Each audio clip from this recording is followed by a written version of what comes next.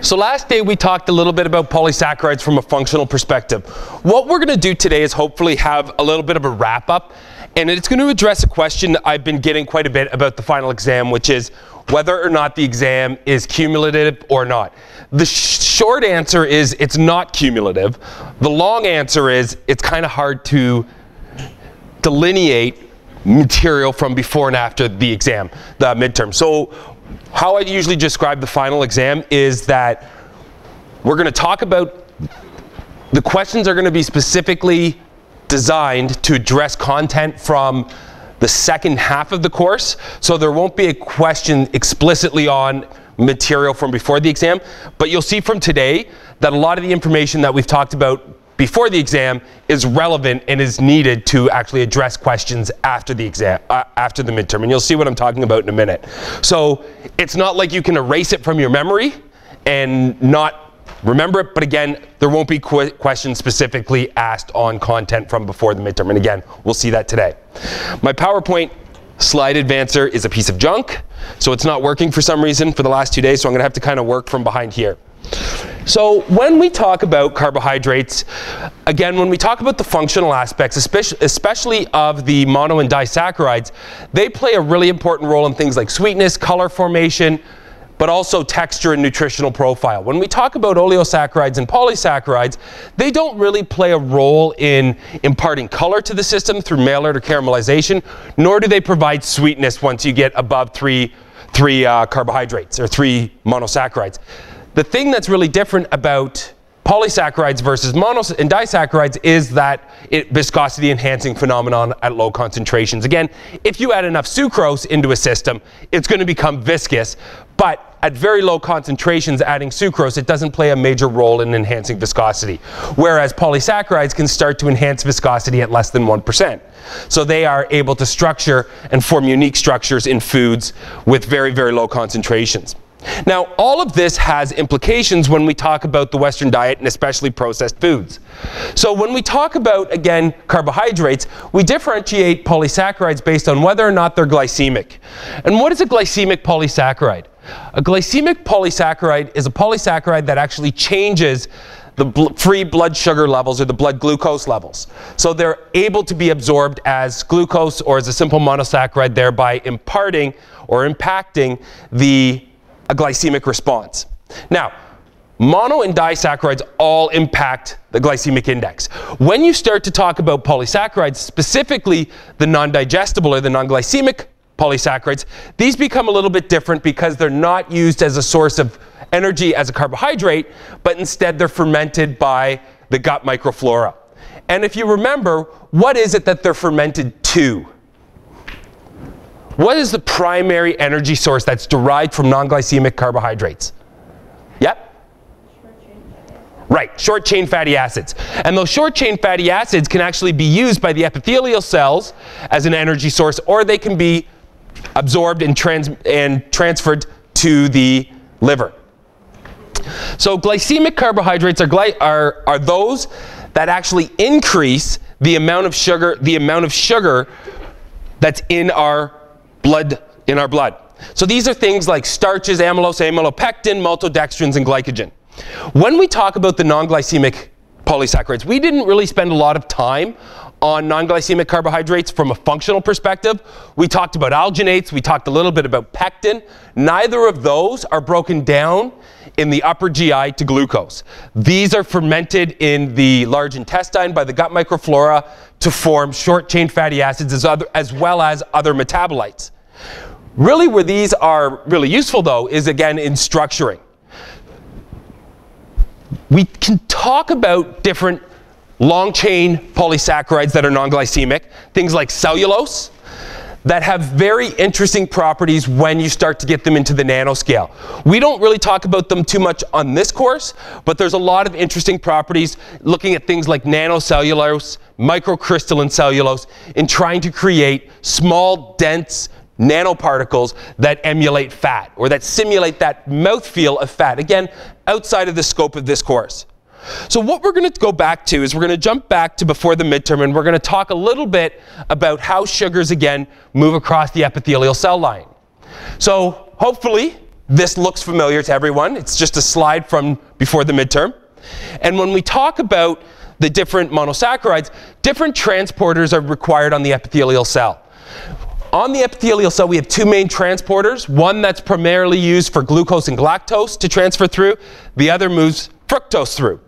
Again, it's not important that we memorize these transporters, what their names are, if they require ATP or if they require sodium. What's important to understand is that they require a transport to move across the epithelial cell lining. This is true irrespective of what cell that is. So when we talk about glucose metabolism in the human body, there are glucose transporters on skeletal muscle, on liver cells, and depending on what these transporters are, will require whether or not they require other active forms to facilitate transportation. So, for example, does it require sodium? Does it require ATP? In the case of skeletal muscle, what is required to get skeletal muscle to what is required in a liver cell or a hepatic cell? What is required to transfer glucose across that epithelial cell lining? In skeletal muscle, in heart muscle, there's another molecule that's required to transport glucose across. Yes. Not sodium. Even more obvious. Calcium? Even more obvious than calcium. When we get a big spike in blood sugar, what does our body release? Insulin. So insulin mediates the uptake of glucose into hepatic cells as well into skeletal muscle. So these glucose transporters are important not only to transfer that micronutrient across the epithelial cell, but it's also really important when we start talking about homeostasis. So going into homeostasis, we've already talked about the GLAS system, or the ghrelin-leptin system for satiety and obesity. What we're going to look at today is blood sugar regulation and the concept of the glycemic index. So all foods, especially foods that are high in carbohydrates, have a glycemic index. And the glycemic index is really just a measure of how much the blood glucose changes in response to consuming a food. This is dependent on a couple of factors. The first and the most obvious is the amount of food we eat. So when we take into account the amount of food we eat, this is what we refer to as the glycemic load. So the glycemic load differs from the glycemic index because the glycemic index is fixed to a certain amount, or 100 grams of food material. There are meals that we consume that either have a much higher weight than that 100 grams, thus the glycemic load is much higher than the glycemic index, but there's also serving sizes that are much less than 100 grams. If you look at a serving of M&Ms, let's say, the glycemic index there would be much lower than the glycemic load of a typical consumption because we typically eat more than 6 to 7 M&Ms at a time, right? We take a handful. So the glycemic load is dependent on the amount of food that we consume. So when our body is in a fed state, so we've just consumed a meal, we get a large amount of glucose being absorbed, and that glucose in circulation creates a lot of problems.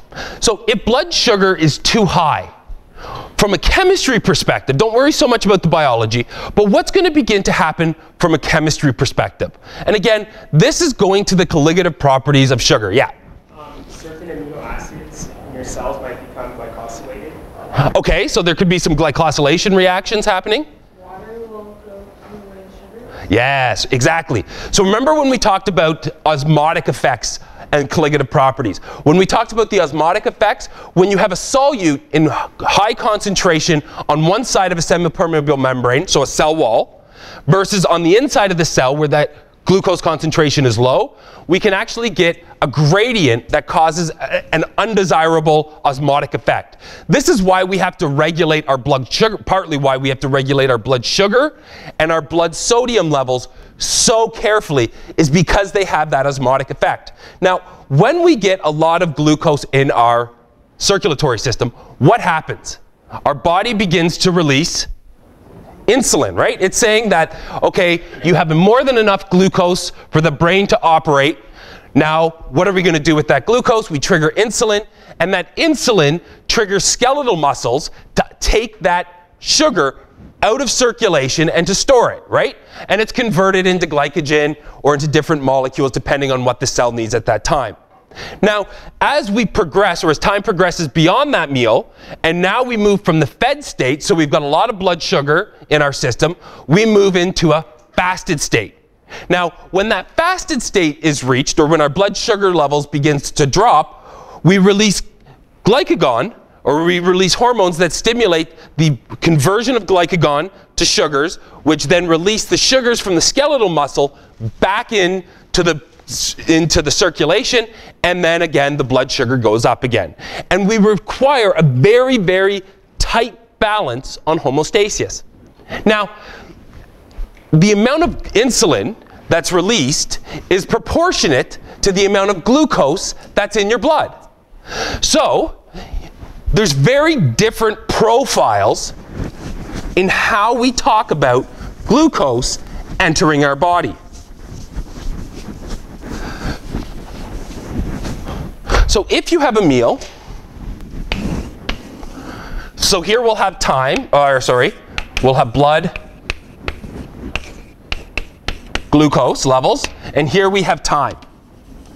Now, if you ate a food that's high in complex carbohydrates, very viscous meal, but there's going to be a significant lag time before that blood glucose begins to reach circulation, right? Because we have to have amylase breaking it down to maltose, maltose then being converted at the brush border to glucose. That glucose then gets absorbed through the epithelial cells, and then we start to see a rise in blood glucose. Now, as that rise in blood glucose is happening, we get a simultaneous release of insulin. And as that insulin begins to release, that blood glucose level begins to drop again. Or the glucose that's in the blood begins to drop. But digestion is still progressing. So as we begin to digest, more glucose is coming in. We're picking up more glucose into the epithelial cells, transferring it into circulation, going into the hepatic vein, going to the liver, going through systemic circulation, being picked up by muscle cells, so it's dropping in blood glucose, but we still got glucose going in, so we get this nice, gradual, controlled release. Now, and eventually we get a plateau, and then we get a drop. Now, what happens if you eat something that's really high in refined sugars? So now, all of a sudden, we're not relying on amylose to break it down. We might not be relying on the brush border enzymes, so instead of having a nice gradual spike, we get a much more rapid, much greater intensity of glucose in the blood serum. Now, why is that bad? That triggers more insulin to be released. So more insulin gets released, we get more uptake, and we reach homeostasis again. And this is fine to do cycle after cycle after cycle. But what happens when we chronically abuse that? What happens when we chronically push that limit of blood glucose? So when we constantly get these really, really high sugar spikes, what's the end result of that? Yeah. Type 2 diabetes. And type 2 diabetes, how does that differ from type 1? Yeah. Your body becomes resistant to insulin rather than not being able to produce it. Exactly. So a type 1 diabetic will not produce sufficient insulin. So they're treated by just giving them insulin, or by giving them a drug that tries to increase the amount of insulin they produce. In some cases, they can't produce insulin at all, so they have to be given that enzyme to actually be able to metabolize glucose. Now, if you're a type 2 diabetic, the insulin production is fine. You're producing the insulin. What's happening? So if you have sufficient sufficient insulin, and you've got blood glucose, why isn't it working anymore? What's happening? Yeah? Exactly. So when we talk about those different glucose receptors in the epithelial cell lining, now all of a sudden, when they require the presence of insulin, like as in the case when we have skeletal muscle, they become insensitive because they're chronically exposed to insulin, so they become less sensitive to insulin. That means that it has a harder time, the skeletal muscle, taking up the blood glucose. When we talk about the Western diet and food processing, almost everything we do in the food industry increases the glycemic index of a food. So we can do a thought experiment. Let's take a seed, a whole seed, a flax seed or whatever seed it is. When you have that seed and you have it in its native structure, it's got the seed coat on it, it's a very dense piece of material, it's very, very difficult to begin to degrade that. So when you consume that seed, what's the first thing that begins to happen?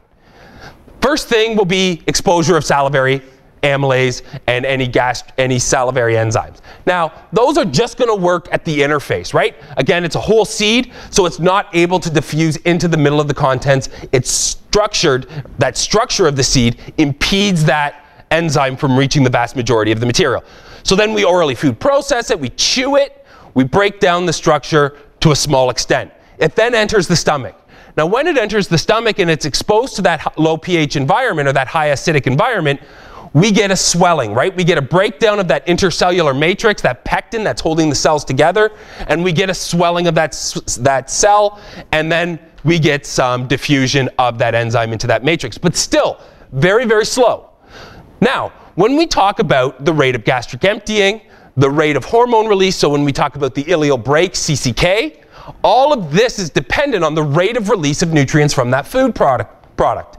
In the case of a compact, dense seed, the rate of nutrient degradation is far, far slower in, let's say, a flax seed versus a flax-based starch and a flax oil. Those will readily begin to break down with contact of the enzymatic solution. So which of those, the flax seed or the ground flax seed, is going to have a higher glycemic index? Yeah, the ground flax seed.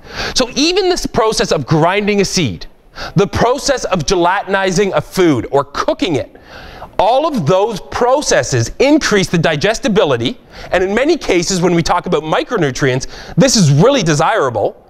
We increase the digestibility, and as a consequence to that, we increase the glycemic index. So in the Western diet, when you talk about eating a paleo diet or something that has very minimal processing, compared to a modern Western diet where we constantly eat out of boxes, there's a major difference in how our body or how the glycemic index changes as a function of those different foods. Does that make sense? So again, a type 1 diabetic, the problem there lies in the amount of insulin that's produced, if at all. Type 2 diabetes is a sensitivity to the insulin your body produces. So again, your body produces more than enough insulin. It's the transporter cells, specifically GLUT4, that becomes insensitive to that insulin.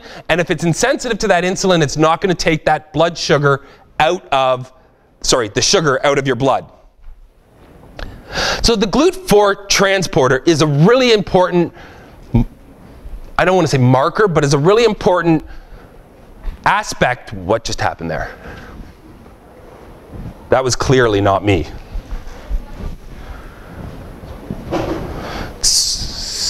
That was so weird. So when we talk about GLUT4, it plays an important role in determining insulin sensitivity and insulin resistance. So GLUT4 is the transporter that's responsible to move glucose from the circulatory system into the skeletal muscle, where it can be used for whatever purpose or to be stored as glycogen. Now, if you if you genetically modify or knock out that GLUT4 receptor, you automatically create a type 2 diabetic mouse. So it plays an important role in determining whether or not you're going to become insulin sensitive or not. And this has caused a huge problem. That chronic exposure of highly processed, highly digestible carbohydrates plays an important role in that of the formation or globalization of diabetes. Now, there's another whole area of this that we don't really talk about when we talk about diabetes and inflammation, and that is the lipemic index. So who here has heard of the glycemic index? The majority of the class. Who has heard of the lipemic index? So a few people. So the idea of the lipemic index is that fat circulating in your blood is typically, from an evolutionary perspective, an indicator of starvation, right? Why is that? Because once the glycogen in your body has run out, and you have no glycogen stores left to actually convert to get glucose, what do you start relying on for energy? Your fat, the production of ketone bodies, right? Now, when you eat a meal, think about what is a typical balanced diet in North America. So if you sit down and you make a dinner, you're going to have, let's say, a piece of steak, some potatoes, and a vegetable. From an evolutionary perspective, is that the way we ate? Probably not, right? We would eat meat during the seasons when hunting was prevalent. We didn't have ways to preserve our agricultural commodities such as grains, so they would have to be consumed in season, right? So during harvest, we would eat a lot of vegetables. In winter, we would eat a lot of meat, and it was cyclic. So very rarely was there a time in human evolution, except for the last 200 or 300 years, where we would sit down and eat a diet that was really high in fat and a diet really high in sugar. Think about ice cream. That is ice cream. High fat, high sugar, delicious. But when you think about it from a biological perspective, what implications does that have in human health? So, you have these two contrasting parameters. You have your blood glucose levels, which is saying, okay, I'm fed, so I'm going to kick up insulin, I'm going to get that glucose out, and I'm going to drop my glucose by getting the skeletal muscle to pick it up. But at the same time, your body is recognizing that there's a whole bunch of circulating free fatty acids. This is an indicator that you are in the fasted state. So now your body's being told you're in the fed state, ramp up insulin production, and your body's being told it's in the fasted state to ramp down insulin production. So you've got these two contrasting parameters that we constantly push. Every meal we eat now in North America has a certain amount of carbohydrate, a certain amount of protein, and a certain amount of fat. Does that have an impact on the sensitization of GLUT4 and the uptake of glucose? And this is a whole active area of research. But again, the really important thing to take away from this is when you process or refine foods, you are increasing the glycemic index, you are selecting foods that have a higher probability of causing early onset diabetes. A problem in North America that is literally reaching epidemic proportions. So if we look here, I forget if this is Canada or, no, this is the United States. Canada follows very, very closely. But look at, in the last 20 years, the rate of diabetes, type 2 diabetes, is skyrocketing. Just so you know, about 85% of the cases of diabetes are type 2 diabetes, not type 1. 15% is type 1, which is a genetic abnormality which you're born with. So when we talk about type 2 diabetes, what's changed in the last 20 years that's really modified the way we consume foods? So in your lifetime, what has changed? Fast food. So fast food is a big one. Has anyone ever heard of a food swamp or a food desert? Did Evan Fraser talk about those at all? So what's a food swamp?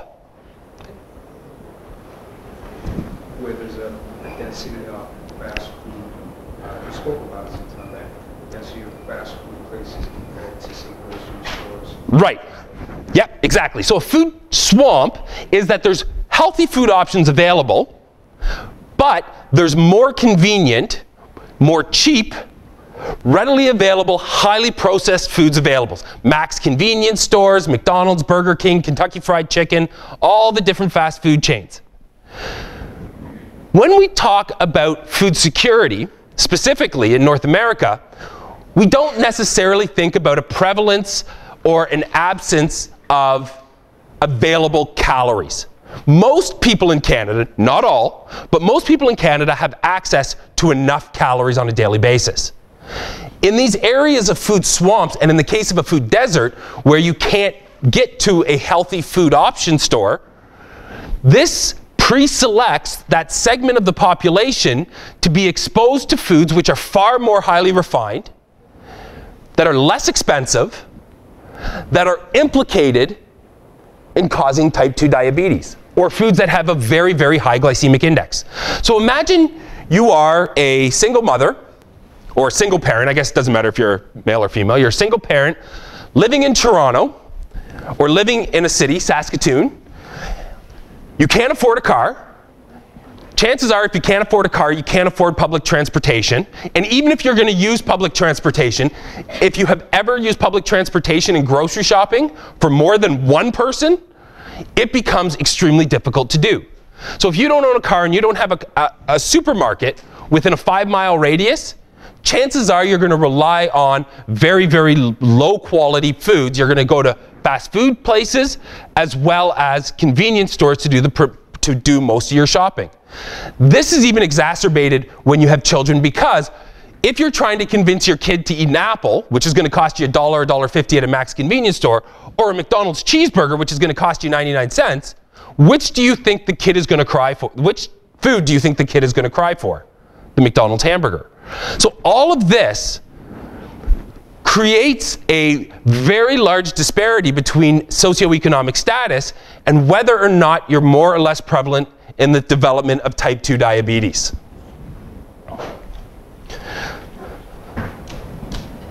Yeah. What's your opinion on smoothies, for instance? It's tough. And I think, again, this is that whole concept of personalized nutrition. For the average person, so I remember when I was a student here, and Booster Juice just came to campus. And I would see students lined up at Booster Juice with a meal in their hands as well. Those types of products are so calorie dense that they're meant to be an entire meal replacement, which very rarely people use them as. On top of that, they are readily digestible, so they're going to have a very high glycemic index if there's a lot of carbohydrates in them, and if there's not a lot of carbohydrates, there's going to be a lot of fat, so they're going to have a high lipemic index and then just be implemented in inflammation. Where smoothies and refined beverages like that have a utility is in people that are training to be marathon runners or are doing extensive weight training, where you need a lot of metabolites very quickly. For most people in this room, there's really no need to consume them unless you're using them as a meal replacement. So let's say, for instance, I tend to consume a smoothie about maybe 3 times a week. Okay. And that's because I find it, I don't know what the word is, but to consume as many apples. For instance, I'll put a banana in there, throw a lot of guys in there, but I can't eat those foods individually. Right. So I tend to just smooth them out. So what's your opinion on that? Well, you tell me, what would be the consequence of the glycemic index there? I will say this much, like, I've noticed that, like, when I consume the smoothie, afterwards, I feel extremely lethargic. I get hungry real quick. Okay. Okay, so why would a smoothie change your level of satiation many hours after you consume it? Many hours or short? Well, even minutes, hours, whatever it is. I guess maybe because the roughage has been disintegrated. So now you're going to change your rate of gastric emptying. If you change your rate of gastric emptying, you're going to change your ileal brake, your CCK, your satiety. All of that is interconnected. So again, the idea of convenience foods dominates society, especially once you hit university, you really start to rely on convenience foods, and that gets again that gets magnified again when you begin to have children a lot of times, because I get off work at 5, my kids need to eat by 5:30, we have a half an hour window to prepare a meal. If we do that from scratch, it's going to be pressed. If I open a box of Alphagetti or a can of Alphagetti, I can do that in 15 minutes. The more you process foods, the more readily available the nutrients become. And again, in the case of a smoothie 3 times a week, at your age, it's probably not a big deal. But if you were to do that late into your 60s all the way through, you would likely develop nutritionally related consequences to your body. What they are, we have no idea. And this is something that we struggle with today in research and in formulating foods, is we can tell very quickly if something's going to have an acute toxicity, right? I can feed it to you, I can measure inflammation, I can measure biochemical changes, and I can say that food is going to cause an acute toxicity. Melamine, for example. The challenge with the Western diet is that we don't have acute effects, really. So eating that smoothie or eating that highly refined food isn't going to do much to you on a daily basis, but over 30, 40 years, there's going to be consequences that we don't understand the effects on. Again, talking about just dentation in teeth and cooking. It took us 12,000 years to figure out that our tooth size changes in response to the introduction of fire. And again, the introduction of fire is just another form of processing that increases bioaccessibility. What about mastication or blending of that food? What about changing or decompartmentalizing foods using shear? What about combinations of nutrients that we didn't normally have together? All of those things are going to have biological consequences, and all of them are going to change our genetics over time. They're going to act as an evolutionary discourse. We're going to talk about next week in lipid diet. Is it next week or this week? I forget. We'll talk about it in the next day or two, but our evolutionary path. So for example, if you evolved in one part of the world eating a diet low in carbohydrates versus another part of the world where so it's going to be today we're going to talk about it, or in another part of the world where you have a low carbohydrate diet depending on your seasonally available crops, the amount of amylase gene replication you have or the amount of amylase protein you produce is genetically different, and significantly so. So the food we eat changes the basics of our genetics generation after generation. And this whole area of the Western diet, we don't understand the long-term ramifications of it. We have no idea. So in the next 200-300 years, we're going to see our genetic profile change in response to the Western diet. We see it in all different aspects of food now. And we'll go over some of those examples in a minute. Is there a specific threshold of fat to sugar where this becomes a problem, or should you just not have fat to sugar? Is that just something? We don't know. The honest answer is there's just not enough. Twofold. One is we can approximate acute effects, and that's easy to study. But if I would never get ethical approval to say that I'm going to take you and I'm going to feed you what I think is a really unhealthy diet for the next 30 years and then see if you die younger. You probably wouldn't want to sign up for that study, even if I put a $5 bonus on it.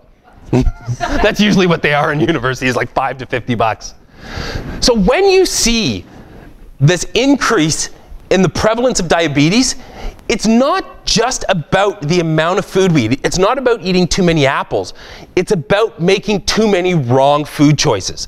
Chronically consuming overly processed, highly refined, biologically very accessible macronutrients. And we've seen we're going to see a huge increase in the in the prevalence of diabetes, and because it's a chronically managed disease, it becomes extremely expensive.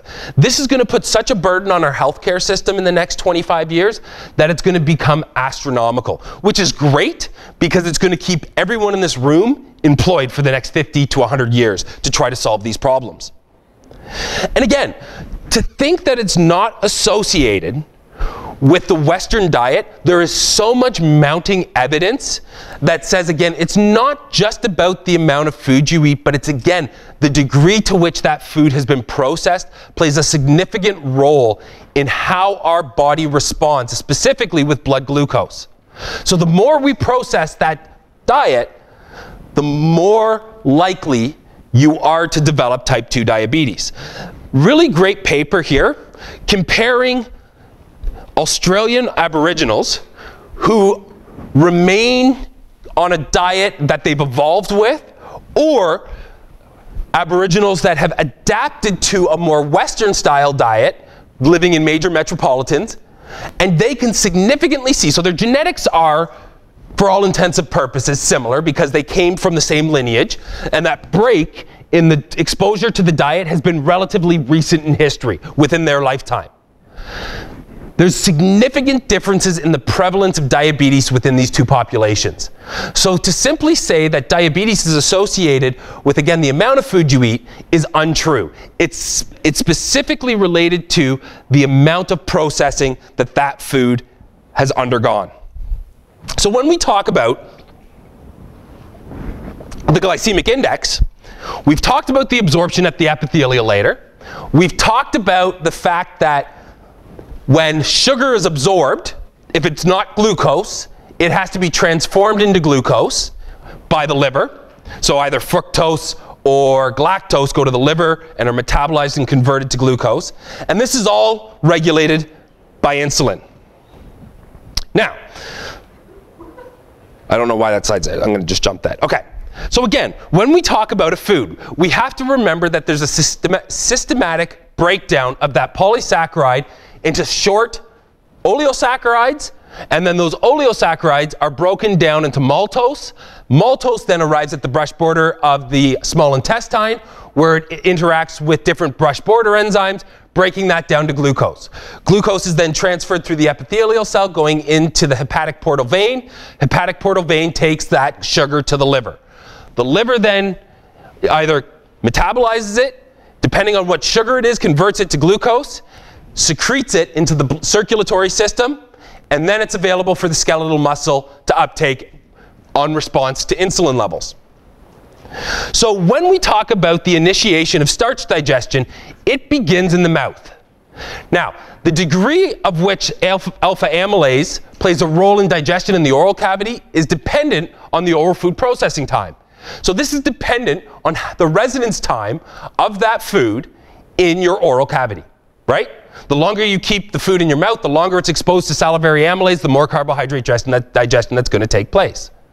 Depending on your evolutionary path, amylase gene replication, which we're going to talk about in a second, or the amount of salivary amylase you produce, is dependent on a couple factors.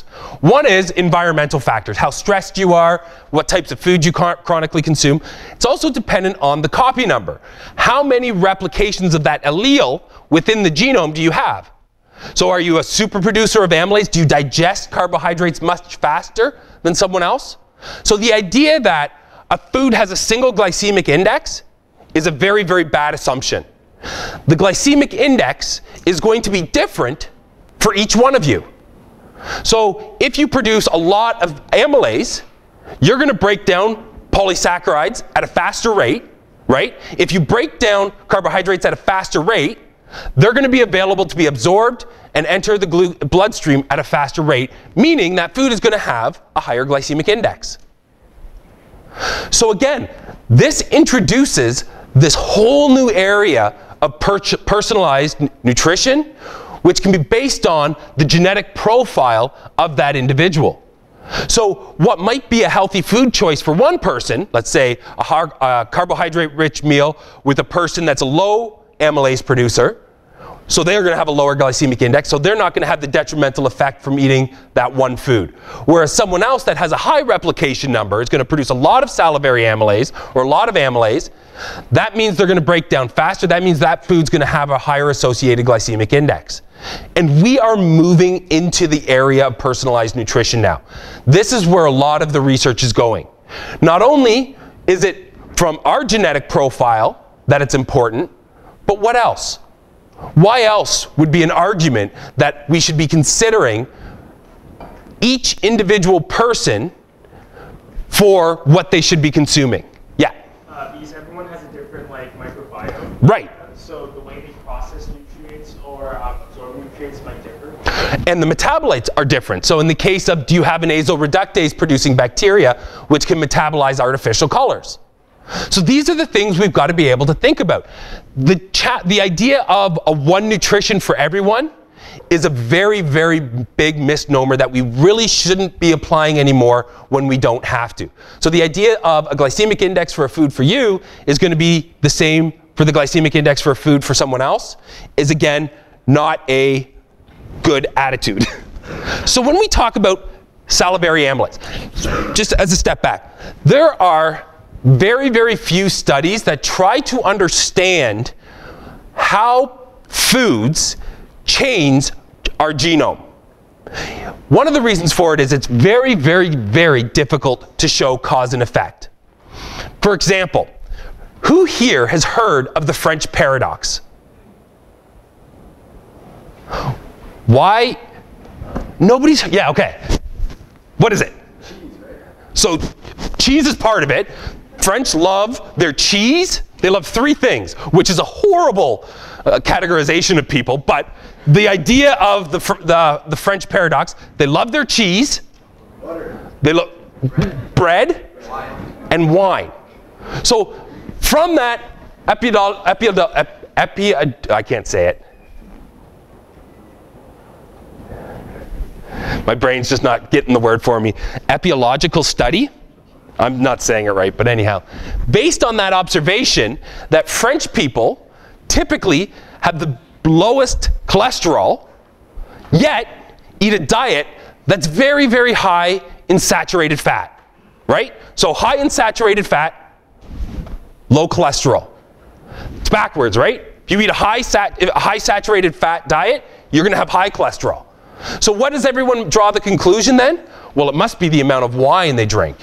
And then from that, they go and they say, well, there's bioactives in wine, things like resveratrol, that are very, very good antioxidants. Then they start to say that resveratrol plays a role in health. Well, the studies that show resveratrol as being a beneficial compound in foods, the amount of resveratrol exposed to cells is equivalent to a few thousand bottles of wine a day. So to get the health benefits of resveratrol from the early studies, you would have to become a raging alcoholic, of which any benefit you got from that resveratrol is long exceeded by the detriments of consuming alcohol. But those types of studies happen, and we make these observations that we then decide on making food choice. There's another one that we're going to talk about next week, and it's one that bothers me so much. So in the 1970s, there was an observation that Danes, so people from Denmark, had significantly higher cholesterol than people from Greenland, right? So what did they conclude? Again, everyone in nutrition should be familiar with this observation in the 1970s. What came out of that observation? So Greenland Inuit had significantly lower LDL, bad cholesterol, and the results kind of were on the fence for HDL, but the general statement is that Greenland Inuit had higher HDL. So the HDL-LDL ratio was was higher for the Greenland Inuit than the Danes, which is a great marker for cardiovascular health. They found that cardiovascular disease was almost non-prevalent in the Inuit population, whereas the incidence of stroke was much higher for the Inuit compared to the Danes. And what did they conclude from that? Anyone know? That it must be diet related. And what is the primary component of a diet for someone living in Greenland? Does anyone know? Is it like seals? Seal? Fish, cold water fish, and a really big fish or mammal. No, I think it's a fish. Whale. Whale fat. Those are all high in omegas, right? Your omega-3, your omega-6 fatty acids. So this is where the idea of unsaturated fats being good for us came from. Now, the downfall to that study was in Greenland. They chose hunters and their spouses. What do you think the level of physical activity of a typical hunting Inuit, someone that's getting in a boat, going out to sea every day, fishing, coming home and processing that fish, compared to a Dane is? We spend about 8 hours a day at a desk on average in Western society. So the amount of physical activity would be drastically different in those two studies. So to make a conclusion that it's based on only diet is absolutely ludicrous. Now, the other thing that makes me so angry is that CNN picks this story up and they say, cold water fish is good for you. Well, yeah, it is, but no, it's not.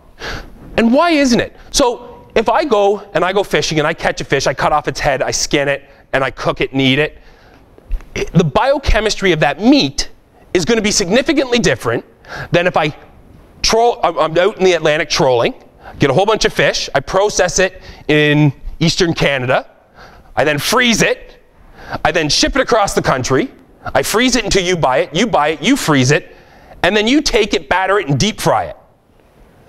The fats that were stable at cold temperatures that were eaten typically uncooked, and now we're taking it and putting it at 250 to 350 degrees Celsius for 20 minutes, and we think the nutritional profile of that cold water fish is the same as eating it raw? We'll see why that's not a good assumption to make. But it made the observation that unsaturated oils should be a significant part of our diet. So coming back to this, when a population is chronically exposed to its food source, depending on how different those food sources are, again, our evolutionary path changes. We saw this with the change in dentation size with the introduction of fire. And in populations where there was an earlier introduction in fire, so northern climates, we have less dentation than in populations in southern climates where fire wasn't controlled for cooking for thousands of years later. So it's changed our evolutionary path, the introduction of fire. The exposure to carbohydrates has also had an impact on our evolutionary path. So there's two papers that I want to talk about. The first one is low copy number of salivary amylase predisposes individuals to obesity. So we have to take a jump back to first year biology.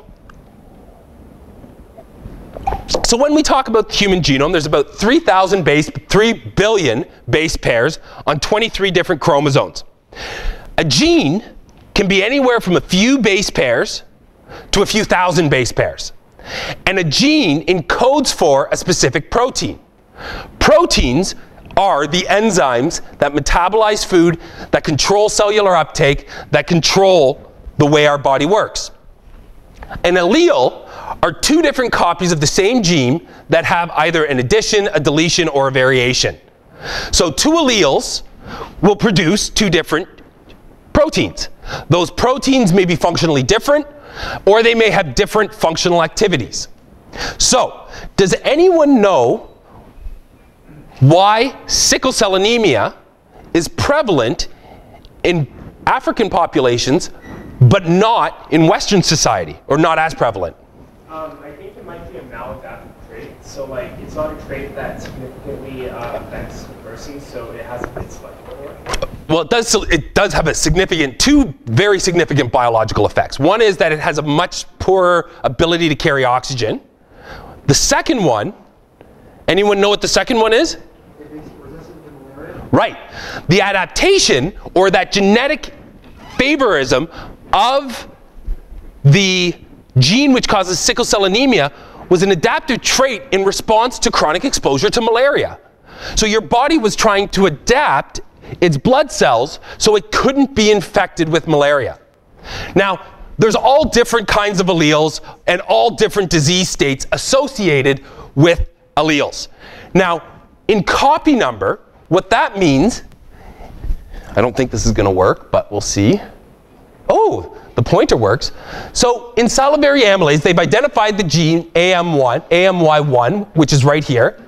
And that gene, depending on your evolutionary path, can be replicated. So instead of having a single gene for it, we can have multiple copies. And that number of copies can vary between about 1 and 15. So if you produce 15 copies of that gene, you're going to produce 15 times the amount of enzymes. It's not linear related. We'll look at it in a second.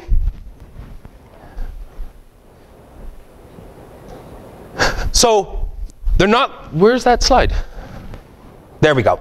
So if we look at the AMY copy number and we look at BMI, BMI goes down as AMY copy number goes up. So it doesn't mean just because you have a high AMY1 copy number, it doesn't mean you're going to be obese. But if you are obese, you have a higher tendency to have less AMY1 copy numbers. Why is this important? Well, we can use that now as a screening tool for young people on whether or not they are more likely to be obese later in life. And we can make dietary interventions based on your genetic profile. That is the whole concept of personalized nutrition. And it's becoming extremely, extremely promising. And it seems like it would be a very expensive way to actually manage a population. But if you think of the long-term healthcare costs associated with treating chronic diseases, personalized nutrition to prevent chronic diseases could be a huge cost savings. So again, if you look at then breaking this just down into obesity classes based on your BMI. So I'll just mention the Twins UK study and the Desiree study. These were just these were studies that were done where the whole human genome was collected. These studies came after those studies and they data mined it. So they were looking for the AMY gene. So it was a secondary study. It wasn't the primary purpose of either of those studies. But again, they showed that the copy number is inversely proportionate to the likelihood of you being obese or not. Now, this doesn't mean that because you overproduce amylase, you're going to be obese.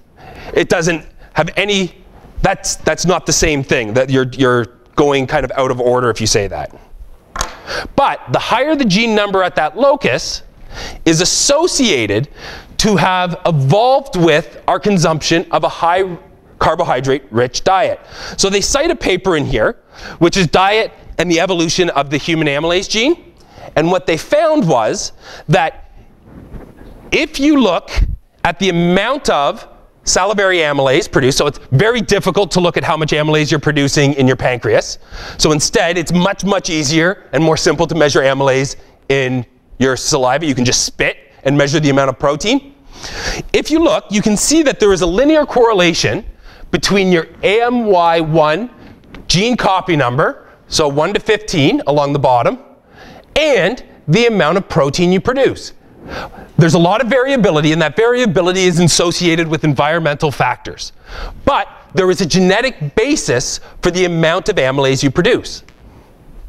And again, if you're talking about the glycemic index, this can have ramifications. So if you have a high AMY1 copy number, you should be eating either foods that have very complex carbohydrates or foods that are lower in carbohydrates, so you don't get that same glycemic response. Now what they did is they subdivided their results based on populations that were exposed to drastically different diets.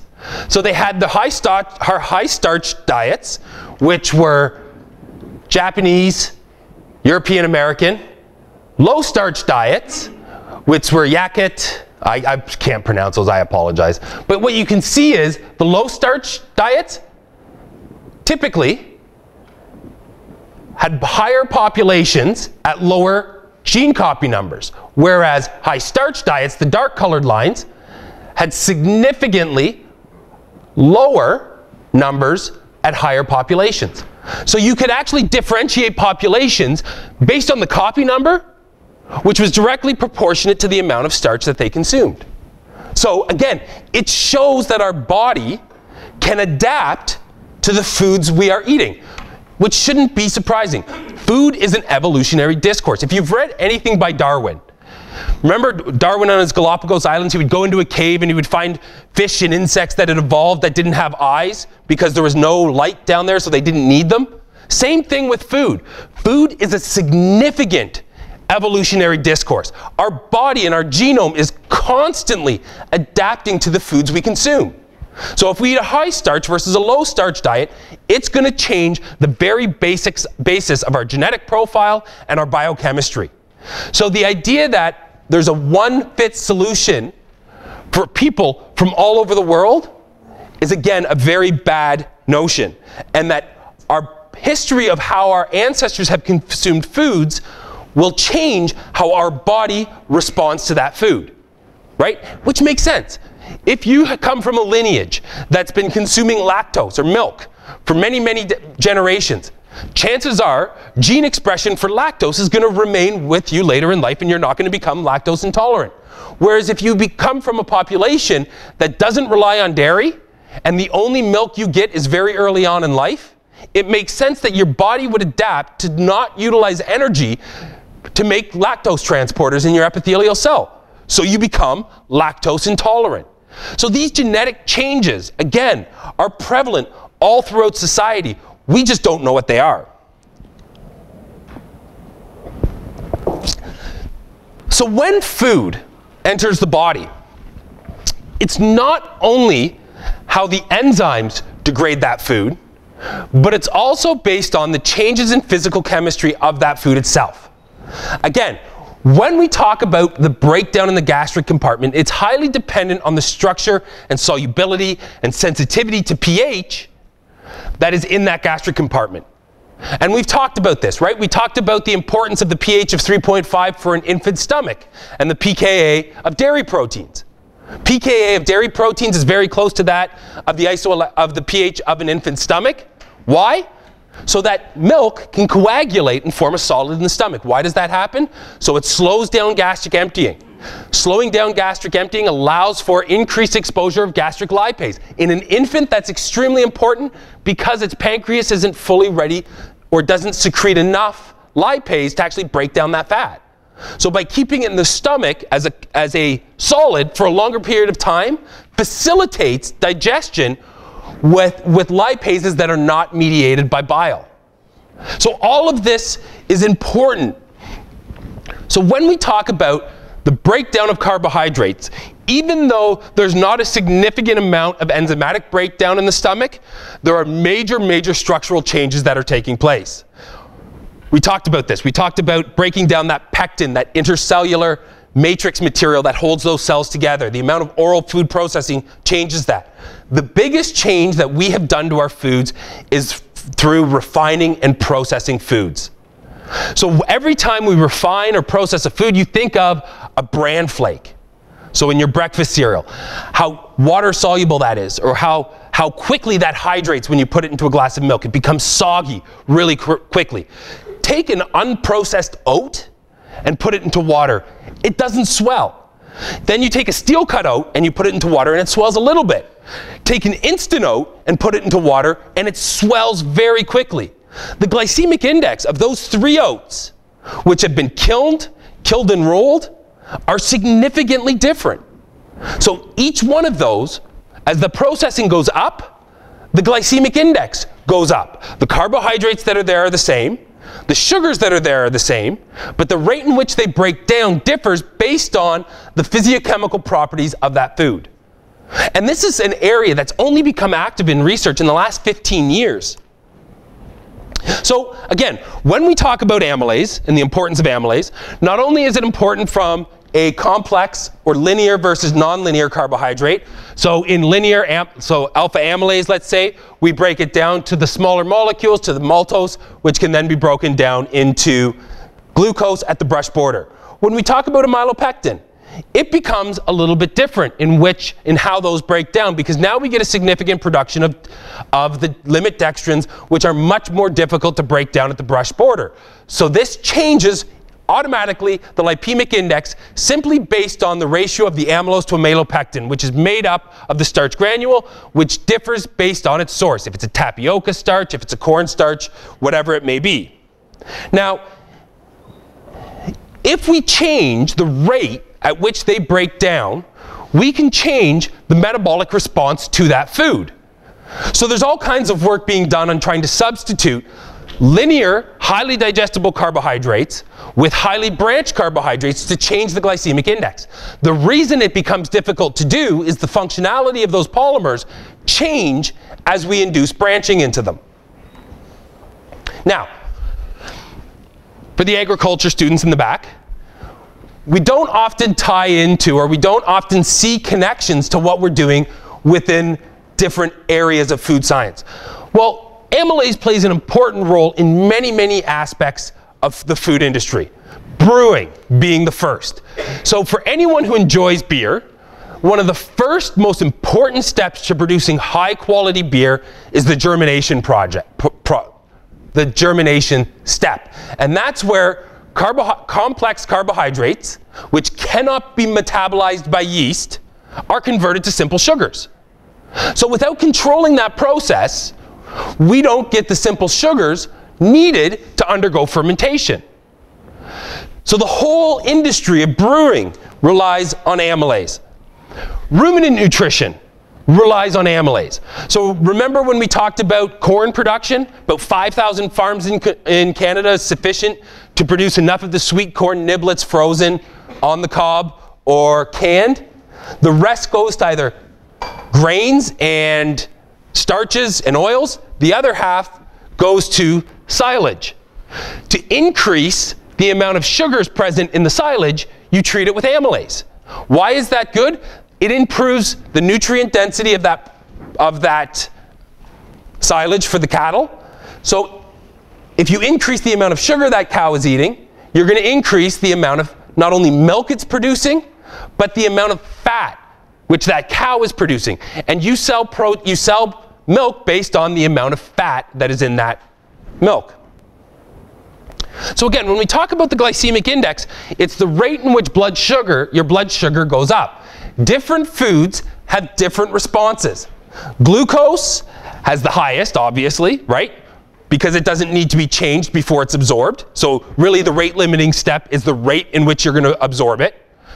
White bread has the next highest glycemic index. Why? Well, because the structure of it breaks down very quickly in the stomach. So now we're just converting that amylase into glucose. But if we take a whole lentil, again, we're talking now something that has a cellular structure. The starch granules are compartmentalized into cells. You've got to break down the cell to get to the starch. So it adds another processing step that's required to get that glucose to be readily available to be absorbed. So we always compare the glycemic index, and there's two different glycemic indexes, which makes no sense, and I don't know why there's two different ones. One is based on the response to pure glucose. So that's the second column over here, which I'm off, there we go. So in response to pure glucose, so if you look at glucose, glycemic index is 1 or 100. In the other one, it's compared to white bread. Again, doesn't matter which one you look at, the changes are all relatively the same. So let's look at the monosaccharides first. We've got sucrose, we've got fructose, and we've got sucrose. So either a disaccharide or a monosaccharide. So if we look at sucrose, now the advancer is working. That makes no sense. No, it's not. So let's look at glucose. So again, everything's relative to glucose. So fructose will require an extra processing step to increase your blood sugar level, right? It gets absorbed, so it gets transported across using the GLUT5 and then GLUT2 into the bloodstream. Once it's in the bloodstream, where does it go? The hepatic portal vein, which carries that fructose to the liver, where it's converted to glucose. So now that profile has become less pronounced. Now, if we take sucrose, now it's got to be broken down at the brush border. So there's another step. Now the glucose and the fructose absorb differently.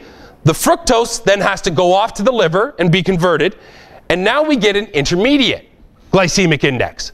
So the response is dependent on the actual monosaccharides that are present. Now what happens if we add a polysaccharide? Well, now we've got to wait for the alpha amylase to break it down, which breaks down to maltose. That maltose can go to the brush border, be broken down by maltase. It then has two glucose molecules, and now that glucose can be absorbed. But now look at the glycemic response. Now it's much slower, much more gradual. So the rate limiting step becomes that cleavage using alpha amylase. But it goes beyond that. Again, every time you process a food, every time you change that structure, you are increasing its digestibility. So you take canola seeds, you crush that canola seed and you break out that native structure of the cell. The oil, let's say, comes out as oil bodies. So now there's a monolayer of molecules around that oil. We remove those because we want a nice, clear, clean oil with really high triglyceride content. All of a sudden now, the digestibility of soybean oil is very, very different than the digestibility of fat from soybeans. They behave nothing alike. So it doesn't matter how good a soybean is for you. It matters now that it's as an oil, and that oil has a different biological availability, and we have to understand what the implications of that are, and we don't. But we can see that if we add a viscous fiber, we see increasing the amount of guar gum decreases the glycemic index. So we can now do strategies to change the glycemic index of food, processed foods, by adding novel ingredients. So the biggest fad now, everyone's trying to do, throw fiber into your food, right? Why? Fiber's cheap, because typically it's not a good food source, so cellulose, alginates, pectins. We can add those to foods to increase the viscosity. Why would you want to increase the viscosity? That's going to change the rate of gastric emptying. That's going to change the rate of ureal break. That's going to change the satiation that that food gives to you. Not only that, it's going to change the glycemic index. So by chronically consuming, let's say your oatmeal with a little bit of protein, that's going to change the rate in which the sugars are metabolized in that oat. So there's a study just came out at the University of Guelph where they took Cheerios and they put milk and different polysaccharides in it and looked at the glycemic response, and they changed. Now, it's very, very difficult to infer more than that change on a chronic consumption, what that's going to mean over thousands of years or hundreds of years or decades or whatever, and a differing population. So for one person, it may have a significant effect. For a second person, it may not have a significant effect. Again, bringing us back to that concept of personalized nutrition. So when we talk about food processing and the glycemic index, increasing the degree of processing increases the glycemic index. Increasing the amount of readily available carbohydrates, or the glycemic load, negatively impacts insulin resistance. And cooking increases the glycemic index. So everything the food industry does to foods is detrimental from the Western diet perspective. And what happens when we continually push that limit? What happens when we're chronically consuming very high sugar, very rich carbohydrates that are digestible, and we push that limit of homeostasis? We continually consume foods with a high glycemic index. When we continually eat foods with high glycemic index, we overproduce insulin, and by chronically exposing our GLUT4 transporters to high levels of insulin, they become insensitive. That means that it becomes more and more difficult to remove that blood glucose. That means that you get early onset diabetes.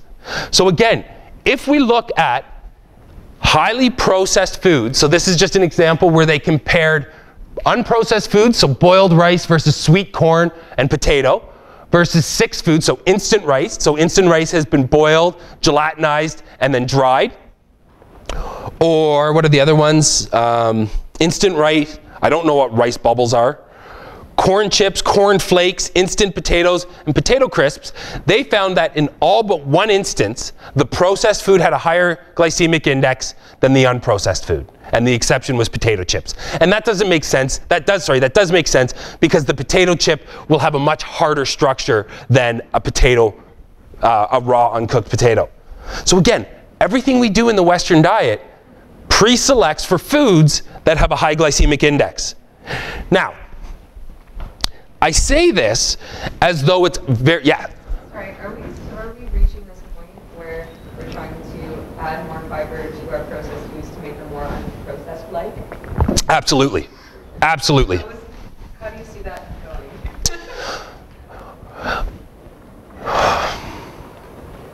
Is there an overall stance that this is a good thing? Well, adding fiber to your diet's a good thing. I don't think it matters if you add it as a whole food or as a processed food. So if you're going to eat a processed food that has or does not have fiber, I think it's beneficial.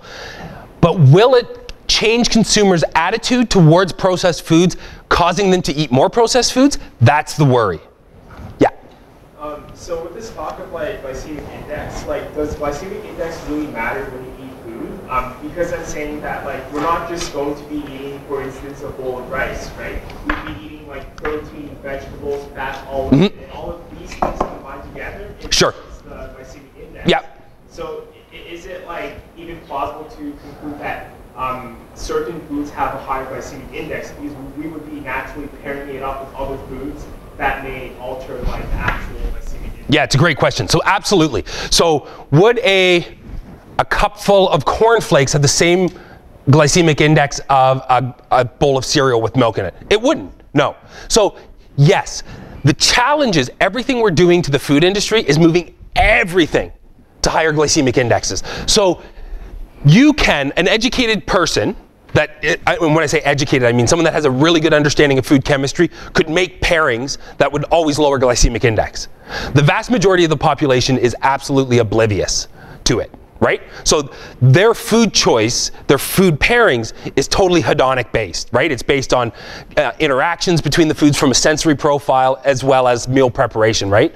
So it becomes very difficult to say that you could pair foods or complex meals would negate the need for a glycemic index. If we introduced one processed food into a highly unprocessed diet, then yes, your point would be spot on. Problem is, we're pairing a whole bunch of highly processed, highly refined foods. Does that make sense? Yeah. Having said that, the food industry has done remarkable things. The increase in life expectancy in the last 200 years is because of two things. The increase or the improvements to modern medicine, but also the availability of quality food, quality calories.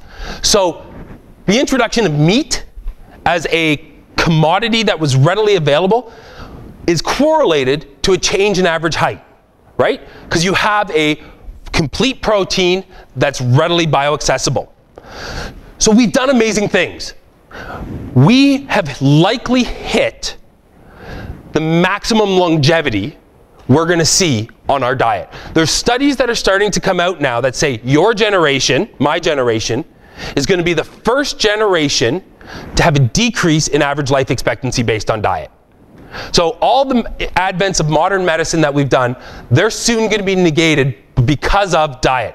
So the diet we consume today, the chronic consumption of that diet, is what's going to limit average life expectancy, right? That's why the world now sees more cases of mortality associated with chronic diseases than germs and bugs. First time in human history that's happened. So it's completely changed the UN's notion of how to treat disease, because more people suffer from chronic diet-related diseases. The other thing that this has done, which is a really good area of food science, is that introduction of nutrigenomics, which is going to be the next kind of era of food science and nutrition, is going to be this whole area of personalized nutrition based on your genetic profile, which is really exciting. But we have to now rethink the food industry and how we process foods, because obesity, metabolic syndrome, chronic diseases associated with diet are starting to become the determinant of life expectancy in Western society.